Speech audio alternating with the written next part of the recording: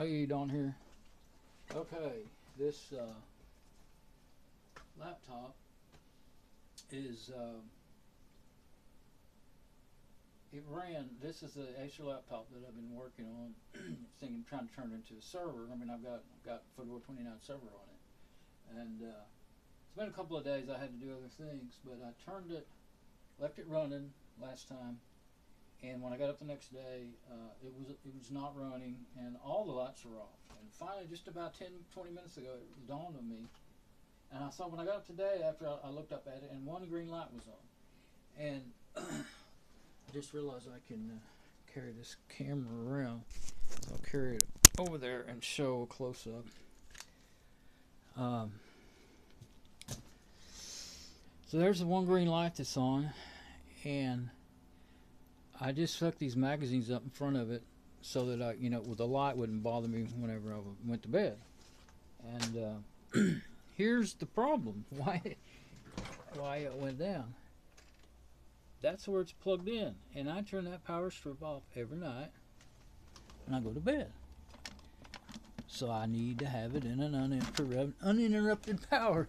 Of course, it's not going to be completely uninterrupted, but what do we got down here? I think I'll try and move this camera somewhere. There we go. This is got a long enough cable here, but not real long. This one here is not very long. Let's see. I think if I put it there. Oh yeah. No, I'm not good at one-handed work and that one hand in the video. I'm not good at it at all. So, sorry. That's why I usually set everything on a tripod. I am not at all, especially with a phone, it's really hard to, they're so easy to throw around.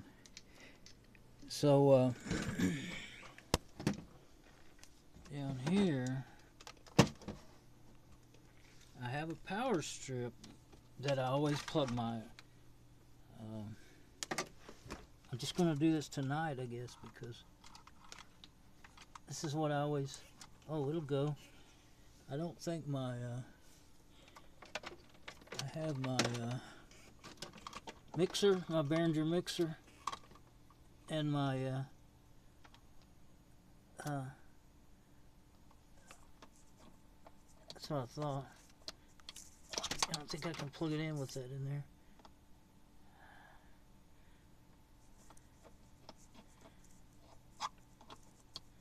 This little three-way thing is what I've been using. I need to do something different anyway, but I don't really have a way that I know of. But anyway, that I don't turn off. And I've been wanting to put that thing on something with a switch. I get real tired of having to get down there to do that. But, okay, so that didn't make it do anything. I didn't think it would, but I wasn't sure. So the light's back on. I guess I could have shown it off, but you know, when you unplug them, that's showing that it's plugged in. That's what it did. So I'm just gonna touch that. Yep, it woke up. So it was in hibernation. Hasn't completely. There it goes. So we should come up with the command. Yeah. Oh, it was shut down all the way. It's booting up. Okay, and what had happened, it was on battery. Well, that battery will last 2 hours. I know that because I forgot to plug it in the last time I worked on it. And so it lasted 2 hours before it started giving me a warning, so I plugged it in. And you can see part of that white. I'm leaving it close because you can see the words better. If I set my elbow on the monitor, well, the monitor moves. My 23-inch monitor, I can't tell where I'm at. Can't see the borders of the screen. It doesn't, white washes everything out. It hasn't come up yet though. I can look around the camera and see. I was watching it through the camera. It hasn't finished moving. Usually you see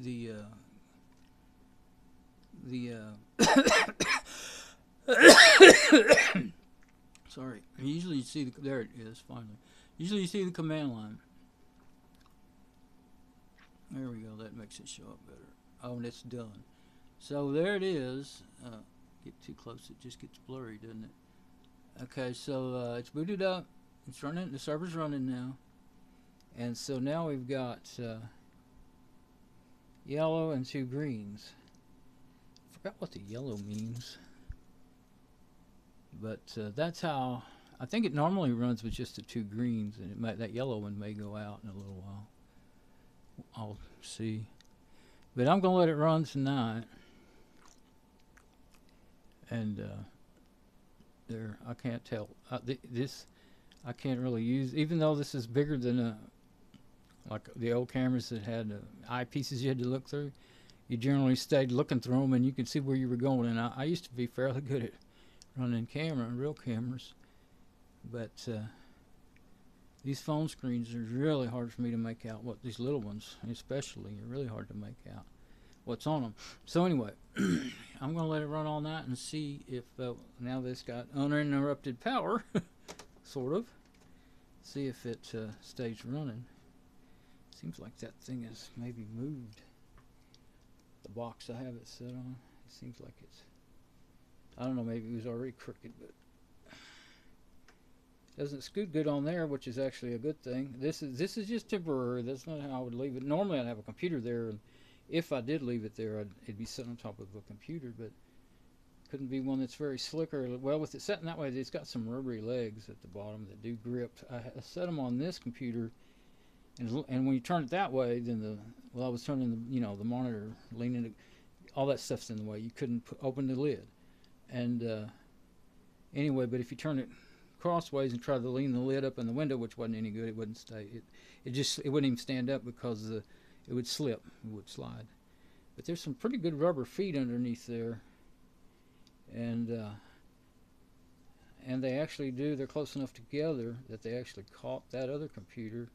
So maybe if I had it sitting on what I usually always have been using for a server, like the Net Pro Max or something, it might sit on that. Now, I don't know I'm not sure what I'm going to put back up there now. That thing, the Ethernet card, that's why I was trying to make that into a server, that laptop into a server, because the onboard Ethernet quit working. And I've got, PCI cards I can put in there, but that was a gigabit, and I'd like it to work, so I want to try to figure it out, see if it's actually broken, or if it,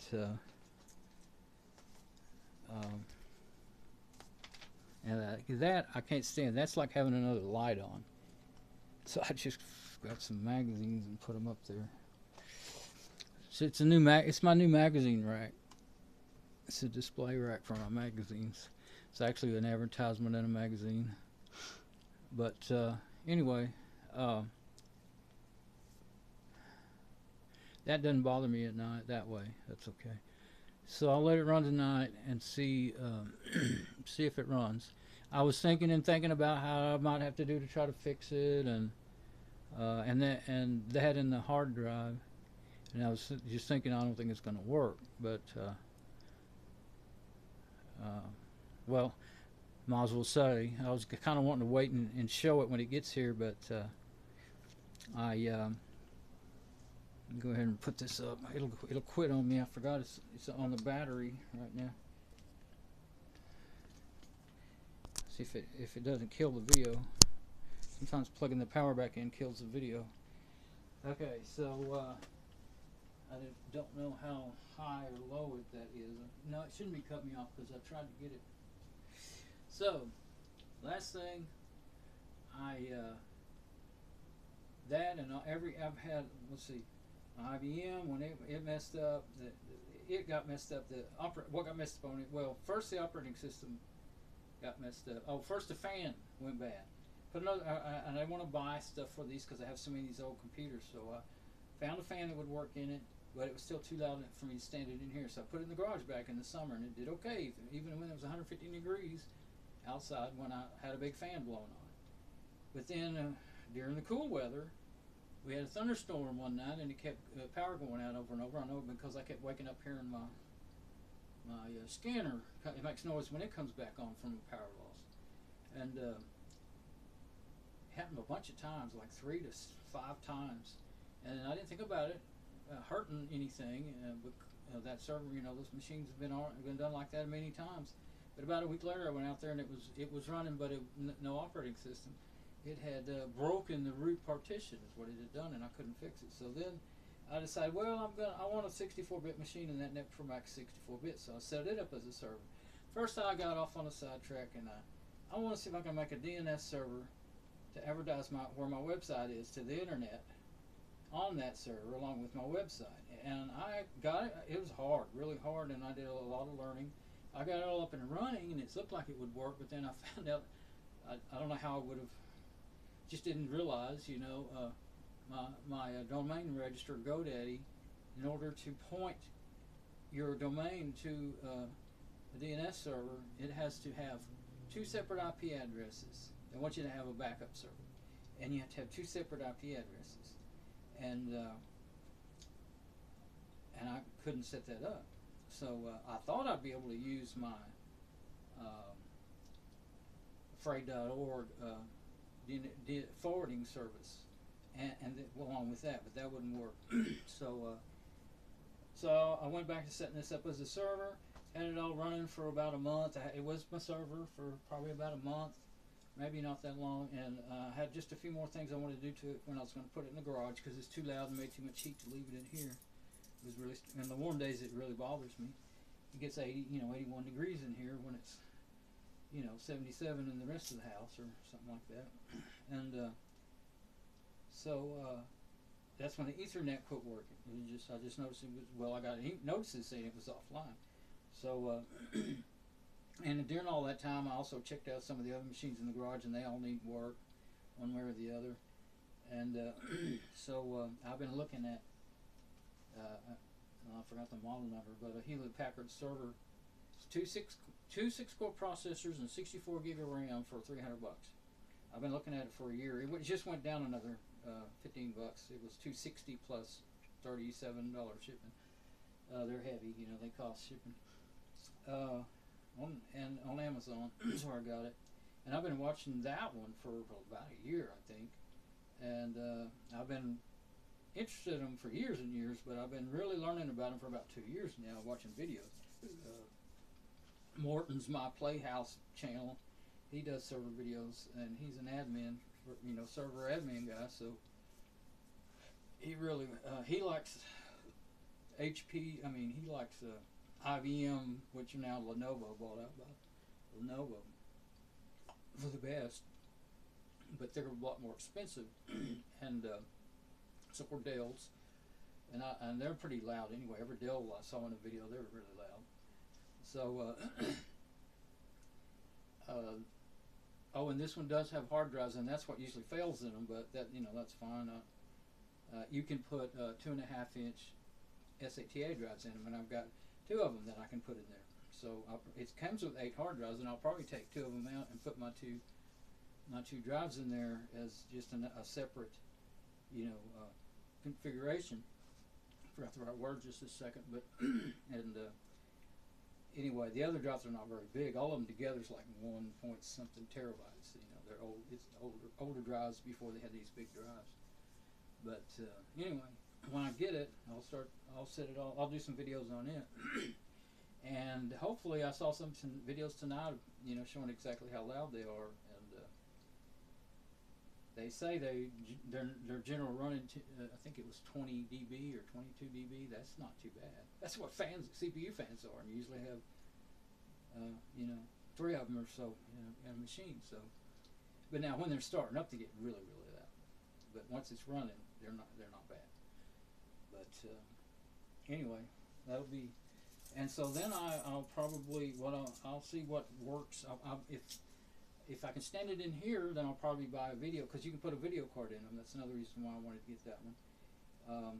Get a video card for it and set it up either on Fedora or maybe Red Hat, and do virtualization. You can do virtualization in Fedora too. So that's how I've done it. I use VirtualBox, but I'll use the. I want them to be the virtual machines to be running all the time, so I'll probably try to use Fedora's virtualization. I'm not sure what they're using right now, but they keep changing it, trying something new all the time. Or what Red Hat is using right now. But For a while they were using one called KVM, and anyway, I'm not sure what the one is. I looked at it and I forgot the name. There's something called, is it called Atomic? I don't know, but anyway,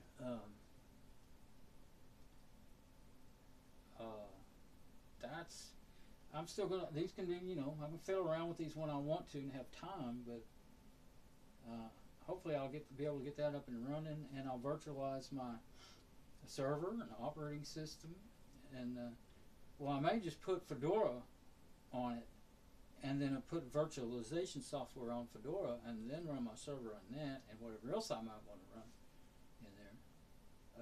Or I may have to put a hypervisor on there and run everything in virtualization. Either one way or the other. And for Red Hat has a hypervisor, and that's why I might use Red Hat. And you don't have to. They have a program now where you can sign up and you can use their stuff, the Red Hat stuff, without having to buy it. They've got I think they call it a developer program or something. They never had that before that I know of. And I've never used any Red Hat products, but, well, I have, Fedora. But it's I know it's going to be quite similar, so I should be able to do that. But I won't if I don't have to, because I know there'd be a learning curve. And so anyway, I'm giving up on this as a server just because I got a real server now, and because I knew with that old hard drive, it could fail any second. You know, it's failing its self-tests, and I kind of and I've seen them where they're running those tests. I ran the hard drive tests on it, and it said failed its self-test. Well, it says that when you boot up the server, it says self-test failed, but it's only got 117 bad sectors on it, which I've seen a lot worse, and I've seen them run for 5 years, but not all day, every day, 24/7. That's the thing, 24/7. That's going to make it wear out, no telling how much quicker.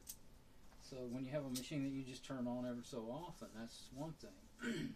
It has an old drive in it like that. But anyway, I just thought, and I'm not using all my Macs and everything because it takes a long time to set that stuff up. So yeah, I realized I didn't want to just turn that on and not show it, you know. So I thought, well, I'll do that. Let's see if it's still running. Yeah, the lights are all on, so I knew it was still running, but still, you gotta look. And so hopefully it'll just run all night,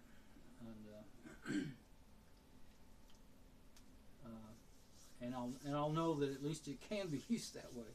And I might. It's a server. All I have to do is copy my website to it. I might use it as my server until I get the other one set up, if it'll stay running. I was afraid I was going to have to go around and around and around trying to figure out how to make it stay running and not shut itself down, because I didn't realize that I was turning the power off to it, and it was running on the battery until the battery went down. I wasn't thinking about where I had it plugged in. And so I'm tired. You might be able to tell that. I've compared and shopped and made sure that server would do everything I needed to do before, even though it was a good price. I didn't want to just buy it until I went back through all my research and watched some more videos to see that it would do, see if it would make sure it had enough wattage in the power supplies to the PCI bus in order to run a video card and all that stuff. And it will. I saw one video that said it'd run up to 75 watts.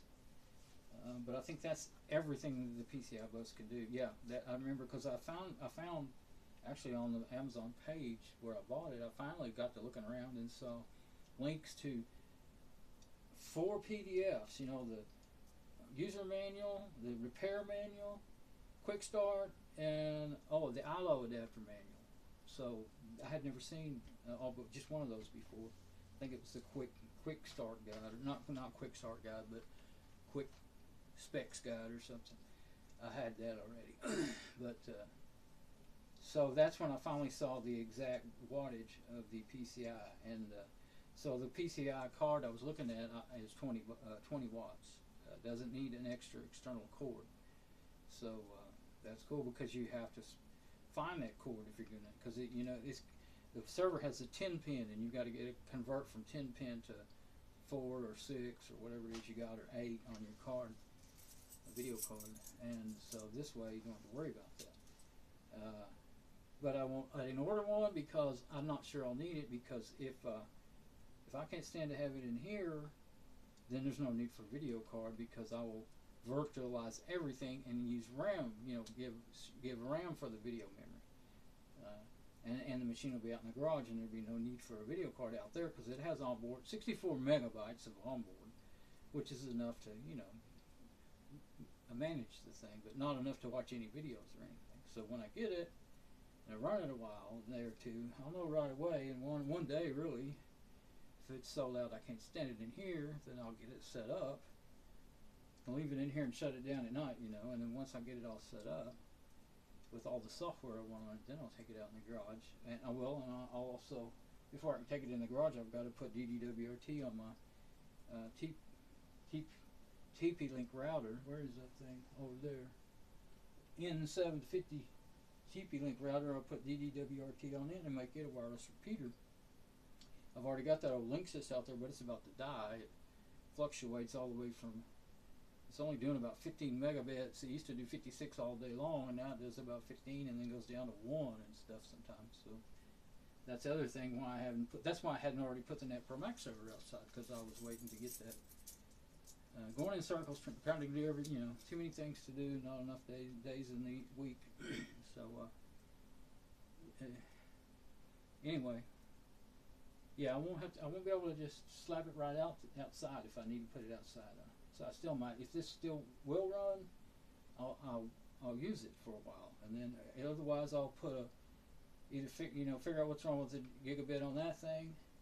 If that won't work, because this would be not noisy, I can't even hear it running. Well, it doesn't make as much heat, I'm sure, as that thing does at NetPro Max. But if I need to, then I'll put a PCI network card in it, NIC in it, and it'll be fine for that way, at least unless it just breaks. For all I know, the motherboard's going out on it, you know. I've never actually seen an onboard Ethernet go out of any speed. So, and we didn't have any lightning or anything like that. So I thought this was going to be a 5-minute video, but I still kept talking. Okay, that's my plans. See you later.